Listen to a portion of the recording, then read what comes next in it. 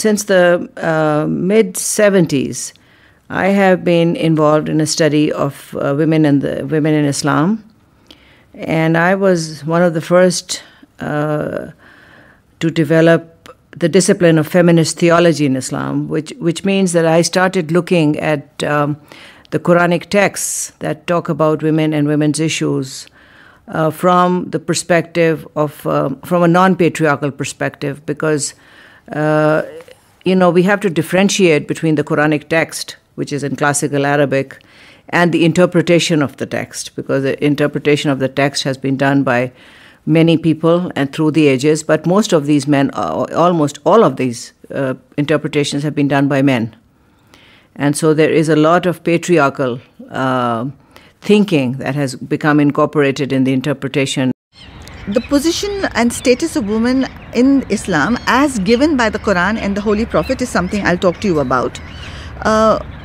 Nowhere does the Quran belittle the position of women or make them secondary to men.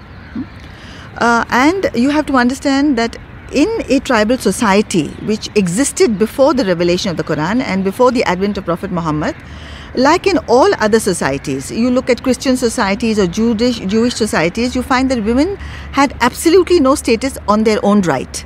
They actually were a property of the man, a property of the father, the property of the husband, and the property of, in case these people died, the property of the male heirs, that they were sort of inherited as part of property. Neither did they have any equivalent rights to marriage, because many times they were just used as concubines, and neither did they have any position if they wanted to leave the husband, if there was a sort of because they didn't even imagine that such a thing was possible. Now in Arabia, I'd like you to know that when the Prophet Muhammad was born and when he began to teach, he was the first feminist that Islam had. He was the first feminist of Islam, because he stood up for the rights of the underprivileged, and women belong to the category of one of the categories of the underprivileged. I was looking at the Quranic texts, and I organized them in sort of subject-wise, topic-wise, like what does the Quran say about women, the creation of women? What does the Quran say about women in the context of marriage, in divorce, inheritance? What does the Quran say about women in the context of motherhood and, other rights in terms of women as persons, women as leaders, women as witnesses, and so on. So I was sort of doing a systematic study of different aspects of life. And I became very convinced during that one decade, the first decade of my study, that the Quran doesn't discriminate against women. In fact, it's very protective of the rights of women, just like the Bible is very protective of the rights of the marginalized people, the widow, the orphan, the slaves.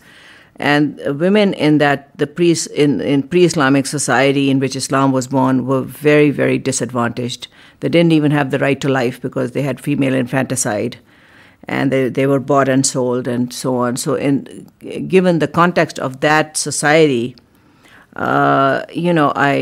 I saw how many rights were given and what was the attitude, and I became very convinced that there's no discrimination toward women, and this is a real challenge now, because you see we've gone through these different stages. First, women just not knowing, and a vast majority of women don't know their rights.